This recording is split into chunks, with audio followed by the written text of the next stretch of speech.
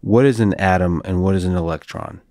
Sure. This all came together, in a few years around the turn of the last century, right? Around the year 1900.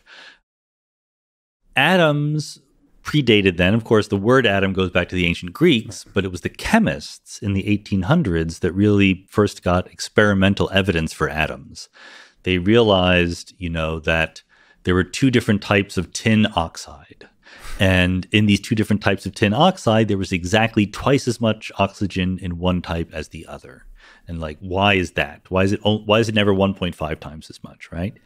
And so Dalton said, well, it's because there are tin atoms and oxygen atoms, and one form of tin oxide is one atom of tin and one atom of oxygen, and the other is one atom of tin and two atoms of oxygen. Mm-hmm.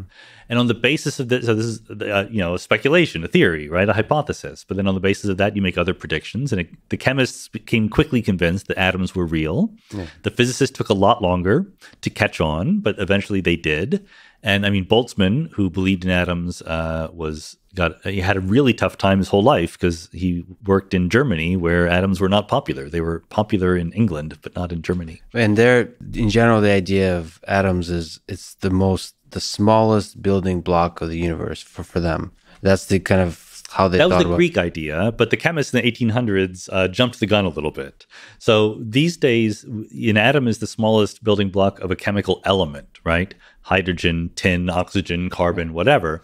But we know that atoms can be broken up further than that. And that's what physicists discovered in the early 1900s, Rutherford especially, and his colleagues. So the atom that we think about now, the cartoon, is that picture you've always seen of a little nucleus and then electrons orbiting it like a little solar system. And we now know the nucleus is made of protons and neutrons. So the weight of the atom, the mass, is almost all in its nucleus. Protons and neutrons are something like 1,800 times as heavy as electrons are. Electrons are much lighter, but because they're lighter, they give all the life to the atoms. So when atoms get together, combine chemically, when electricity flows through a system, it's all the electrons that are doing all the work.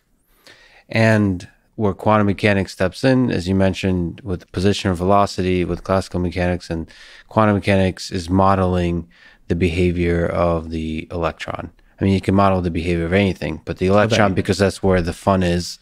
The electron was the biggest challenge right from the start, yeah.